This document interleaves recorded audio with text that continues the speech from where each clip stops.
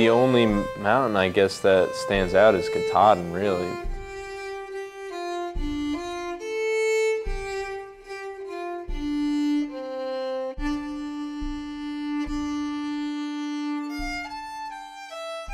There's still a lot of trail and challenge ahead of us, especially Katahdin.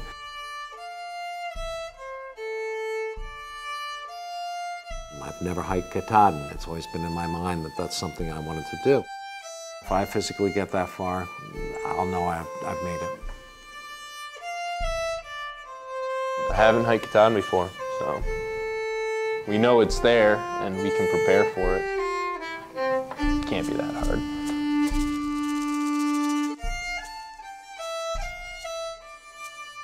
When you get to Katahdin and you're looking at the mountain and you're going, oh, I want to do it, but I don't. And you do, you know, because it's part of it.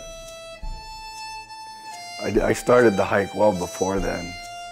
I've section hiked Maine and New Hampshire with groups.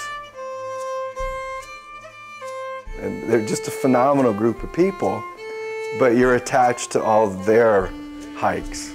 So your hike it isn't your hike, it's everybody's hike.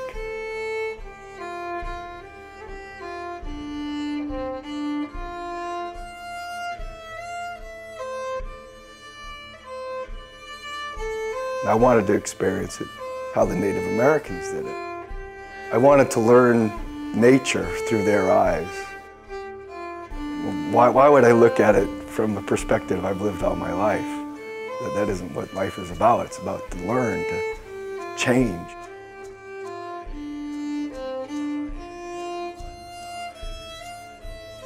I've been doing the Dance for All People, which is a Shoshone Indian dance.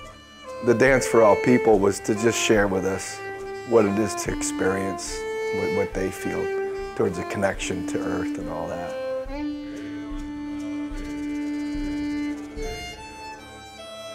One of the things they learn is through animals. In the East is the eagle.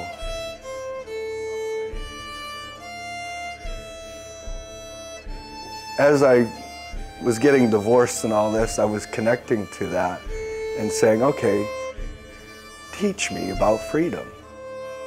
As I did that, I noticed almost every day I would see an eagle.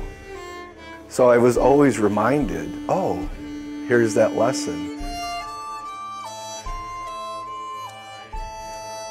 And then as it went along, I eventually got a flute and I got more connected with the areas. And so the activations or the honoring of sites became more of a ceremony for now, for connecting here now.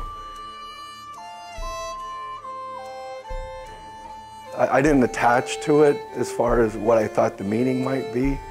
I was open to whatever happened. And you know, that's freedom, to experience stuff without attachments, to say this is what it is. See what I'm saying?